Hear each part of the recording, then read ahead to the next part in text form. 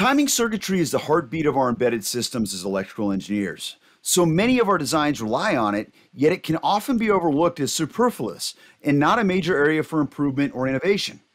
Can extra considerations on our timing device selection offer improvements for our products in this all too often overlooked area of electronics?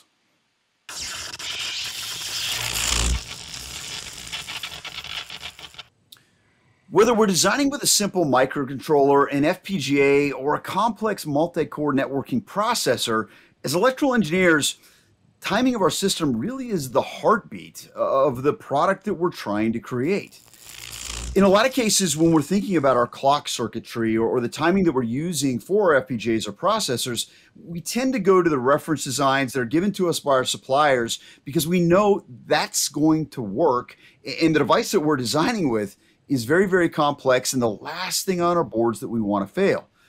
But are we making a mistake in doing that? Are there innovations in the area of quartz technology where we could be making benefits to our system? We've seen a lot of changes and developments over the course of the last decade where timing technology has gotten smaller. It's gotten better at power consumption. It's gotten better as far as the accuracy of the actual solution. Today, I have the privilege of speaking with David Meaney, who's the Vice President of Global Technical Sales and Marketing at ECS International, about some of the developments and improvements in quartz technology that have happened over the course of the last decade and more, and what we as embedded engineers should be considering when looking at our timing circuitry of the embedded systems that we're designing. David, thank you so much for meeting with us today. Thanks for having me, Todd. I'm very excited to be here. Yeah, I really appreciate it. And this is, I think, an exciting area for us to talk about. And like I said at the beginning, I think something that we as electrical engineers overlook a ton. Quartz technology for timing applications is something that's been around for a very, very long time. And I think it sometimes isn't, the sexiest thing. We don't think about it. It doesn't get nearly as much I think press and fanfare when there's a major advancement in quartz technology, the way that sometimes we see with wide band gap or with the miniaturization of the transistor, things along those lines. What do you see as some of the greatest innovations that have occurred in quartz technology over the course of the last 10 years or so? Todd, you touched on it. Over the past 10 years, there's been a tremendous amount of engineering put into quartz geometries and performance. Today's quartz crystal blanks offer a lot more performance than they did just a few years ago. Yeah. We're seeing higher fundamental frequencies, lower jitter and phase noise, tighter stabilities and tolerances, and lower aging performance. And really, the performance of today's clocks is a key factor in the success of today's modern technology. And the markets driving them, as you know, would be, IoT, industrial, automotive, medical, wearable, and the like. And if we want to look at some specifics in quartz crystals, smaller overall quartz crystal blanks with less mass give us those higher fundamental frequencies for high-end communications and other strict performance requirements. But even more important are the low frequencies for consumer goods available in much smaller packages like our industry-leading 1.2 by 1 millimeter package. And also our B-series crystals, they offer much improved aging. From what was 3 to 5 ppm per year for traditional crystals is now 1 or 2 ppm a year for these newer geometries. And they also offer lower load capacitance values for lower startup, lower current during usage. And they do this without increasing any ESR. And if we want to look at maybe some oscillator improvements, ECS's multi-volt technology, which is essentially a variable supply voltage ASIC that we've developed. And what this does is it makes oscillators battery capable with full operation from 1.6 to 3.6 volts. Multi-volt technology also works perfectly with static supplies. So a customer can use them in place of a 1.8, 2.5, a 3.3 volt supply, which also means you have less parts to inventory. And because multi-volt have an internal power regulation, you also get isolation. So your clock is less affected by power supply fluctuations and power line noise. And of course, with all this becomes, improved jitter, improved phase noise. Typically, we would measure clocks in picoseconds of jitter. Now ECS can offer clocks in femtoseconds of jitter. Our LMV series offers world-class jitter at sub 50 seconds of jitter, 12 kilohertz to 20 megahertz. So the improvements are bountiful, and engineers should definitely take advantage of these. Yeah, no question about it. And certainly, I think, when I started off in electrical engineering, my initial systems were, I needed clocking for an 8-bit microcontroller that went into a very large system in a robot, or, scale was not a factor. They were industrial controls generally that I was working on. Today, with everything moving towards wearables, or wireless, something that's going to go into your cell phone, or just the connectivity, the wireless connectivity of everything, I think, designs have changed a tremendous amount. And so the needs, of new products from suppliers like ECS, I think has to change with it. How have you guys kind of seen that continued, miniaturization and need for smaller and smaller packages and more and more accuracy impact the way that ECS is going to market with product?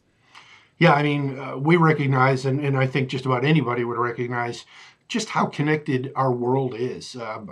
I think the average person has 5 connected personal devices, and that number is going to double over the next 5 or so years. So ECS looked closely at our product portfolio. We saw a need for product that were very small, used very little power, and performed well under constantly changing environmental conditions. Our latest crystals and oscillators have been engineered to offer great performance regardless of environmental conditions. We have small form factor crystals with low 1 ppm first year aging, oscillators, as we discussed, with 50 femtoseconds of jitter, low current draw in the microamp range.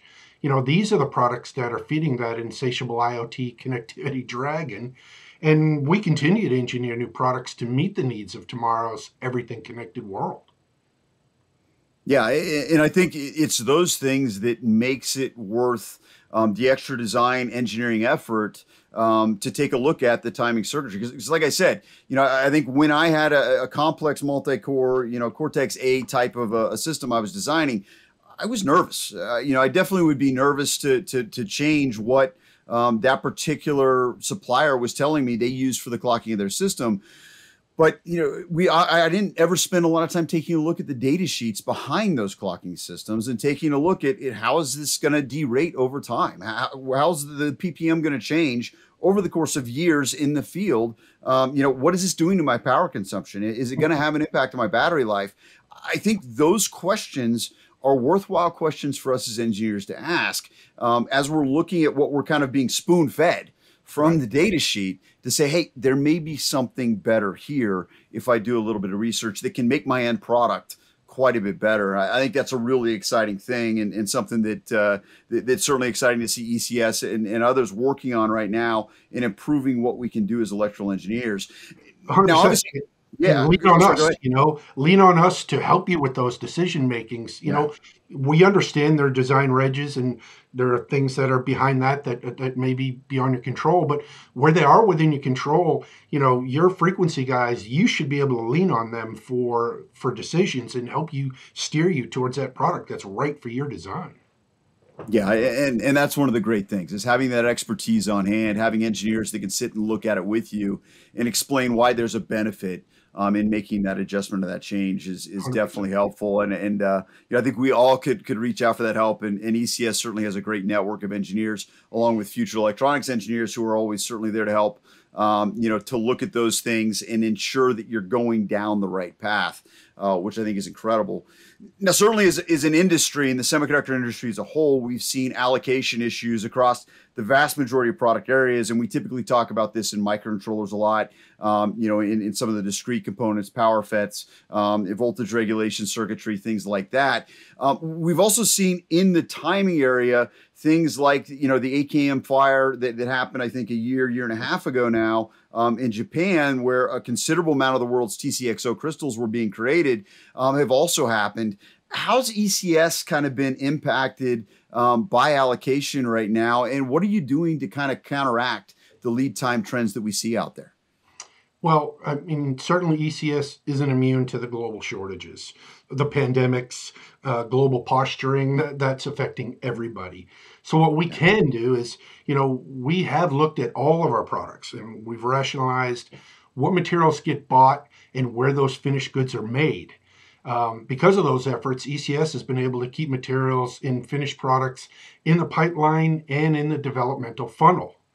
So, I mean, what people want to know is, what does that mean to our customers? ECS product throughput more than doubled from 2020 to 2021. And ECS continues to maintain the largest inventory of product in the USA. Our warehouse in Lenexa will typically have $4 to $5 million worth of available to sell product. So while we can't answer every question with it'll ship tomorrow, we're doing everything within our power to make sure that we're supporting our customers. Yeah, and that's, I think, the best all of us can do right now in this market. The thing I find so very important in that is communication, communication, communication. I think the faster that we know that there's a need for manufacturing down the road, the faster we can start pipelining inventory, and making sure that our customers are ready to go, have the parts they need, and can get to production. And we can start staging that for them early, so they've got really a just-in-time pipeline. Lead times are what they are. That's a benefit of us having Future in our corner with us. It gives us that ability to turn or pivot, make changes on the fly, and support whatever the customer's requirements are, wherever they are in the globe. Yep, always the goal that we've got as a company, and certainly a service that we spend a lot of time talking about in this market, especially. And we want to continue to make sure we're doing the best job we possibly can for our partner customers. So that communication, I think, is just key, because it's tough for us to pipeline when we don't know. And the faster that we can know, the faster we can ensure that product is ready to go and move in that direction. Absolutely. So, outside of that, looking at the markets that ECS sees as the growth markets and the biggest growth markets for timing and for you as a company moving forward, where do you guys have some of your focus as far as new technologies and new areas that you're trying to grow into as the market continues to evolve? Yeah, I mean, certainly the market between both technology and COVIDs and other things, ECS has had some great success in a lot of I won't call them new markets. Certainly IoT connectivity markets are the premier drivers. We all know that. But we've also seen tremendous growth in the industrial space. So industrial automation, dark warehouses are help driving manufacturing costs down. And even before the pandemic, the medical industry was pushing for more home healthcare options, to free up beds and let people heal at home. So, the medical area has been a huge growth. But really a rapidly growing segment for ECS has been within our automotive products. A modern internal combustion engine vehicle is going to have more than 80 microprocessors that need quality timing. And, today with EV technology and implementation of hybrid or fully electric vehicles, the number of timing products, needed has gone up exponentially.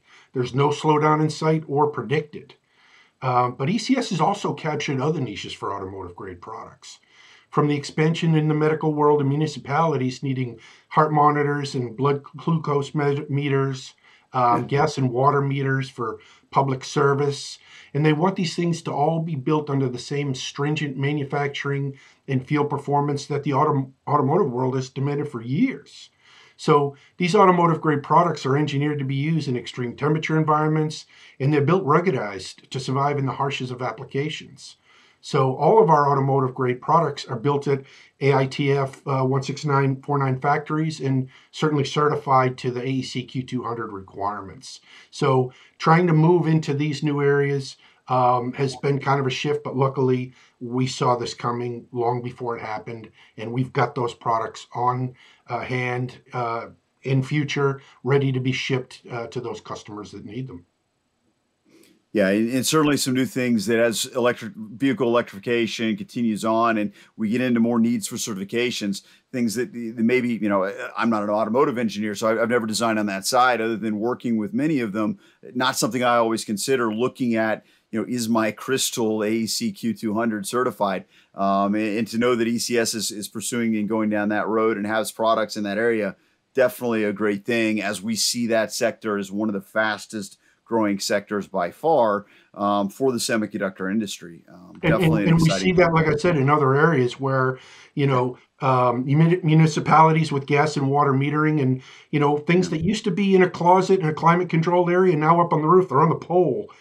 So that they definitely need that extra design effort for temperature and or robustness just to survive. Yeah, definitely, definitely. It's always something else, another problem we as engineers have to solve. So that it keeps us employed, right? So that's always a good thing. Exactly. So, looking at, just kind of closing out, when we look at timing circuitry, like I said, it can sometimes be a little bit tough to look outside of what we're being spoon fed, in the basic application notes that we look at for a customer. There's a lot of different timing options out there, a lot of different crystal companies. Why should an engineer be looking at ECS? What do you guys see as your primary differentiation in the timing space? Why an engineer should be considering your product above all others? Todd, we talked a little bit about it earlier with the development of products that are meeting all of today's design engineers' needs. They literally can come to us for anything. But honestly, the one thing we hear from all of our customers, responsiveness. Whether it's quotes and samples or a simple phase noise plot, ECS measures our response time in minutes, not even in hours and days. We pride ourselves on this incredible response time of our internal sales team. We have dedicated seasonal technical support. It's available real time all over the world. We've got offices in the Americas, Europe, Asia, and technical support covers all means of topics from design services, schematic and board reviews, board characterizations, simple load cap values. Our sales and technical support teams are here to support our customers and sales channel partners, and we think that's a big difference. No question about it. I think in this world, we all want answers. We want them immediately. I think we've been trained by that, Yes. With the internet to some extent. And I think having a live body that's constantly ready to be there and answer questions, at a moment's notice, that really helps us as electrical engineers because we want to get our designs done and we want to get on to the next thing. We want to get them done well. And having an expert, available to us at a moment's notice, that's absolutely an incredible thing. So it's how we measure ourselves. Yep. Wonderful. Well, David, thank you so much for talking to me a little bit and giving me some insights into some of the new developments in the timing industry and where things are going. I think, from my perspective, this has been very eye-opening on how I, as an engineer, I'm going to be taking a look at designs and how I should be considering the timing solutions and take a look at some of the details in the different crystals that I'm selecting, the timing solutions that I'm selecting that could possibly make my system better. So can't thank you enough for the insights on that.